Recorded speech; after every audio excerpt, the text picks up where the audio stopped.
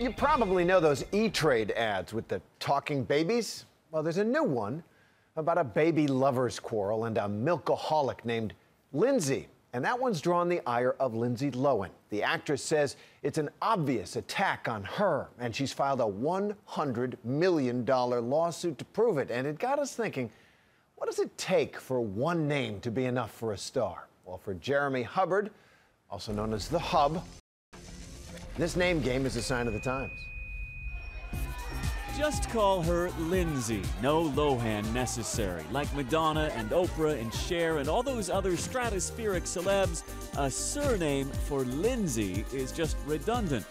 The notion that she has single name recognition is her argument in a lawsuit just filed against E-Trade over this Super Bowl ad featuring a boyfriend-stealing baby. And that milkaholic Lindsay wasn't over? Lindsay? Milka what? It's definitely a reference to Lindsay Lohan. That is a really slutty-looking baby. I mean, I don't know that. I don't know from babies, but I have a 10-month-old, and he saw her, he stared at her the way that I stare at Lindsay Lohan. Now her lawyers want $100 million because the baby's name is Lindsay, and they believe was supposed to be her. Lindsay, it seems, thinks she's a trademark and doesn't want other people sullying the name. But come on, people call me The Hub, and I don't want it bandied about either. Maybe I should just trademark the name. I wonder how hard that could be.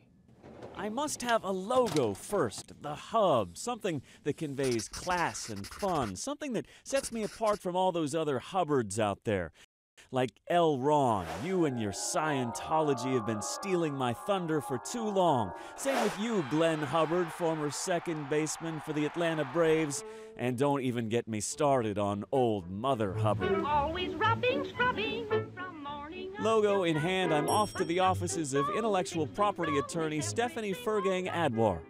All right, so let's get it started. What do we have to do now? What are you using your trademark on? You have to use it for goods and services, so what do you want to sell? It can't just be The Hub. No, you can't just register a name just to have a name. You actually have to be selling something in commerce. Let's do, how about an action figure? A hub action figure. Now that we've figured that out, the process is fairly simple. Go to the U.S. Patent and Trademark Office website, fill out some forms, fork over $325.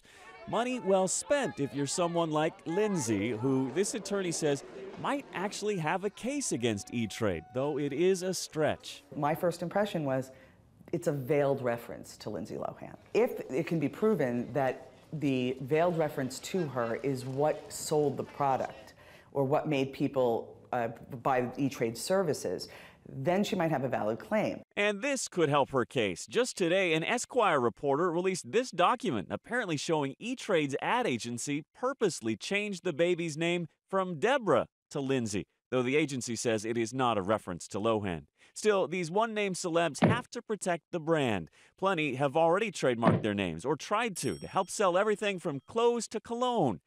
The latest to do it? Snooki and those other singular-named sensations from the Jersey Shore. But that's the thing. You have a name like JWoww or Mike the Situation. Trademark that. None of us want that. That's yours. Lindsay, public domain. Lindsay's still okay. We still have our Lindsay Vonns and our Lindsay Wagners. You can't take Lindsay from us. And if I have my way, you can't take The Hub either. So it could be how long until The Hub is mine and mine alone? It could be a year or two. It could be longer with an intent to use application. Depends on how long it takes you to use the mark. 2 years? I wonder if someone as famous as Lindsay? would have to wait that long. I'm The Hub for Nightline in New York.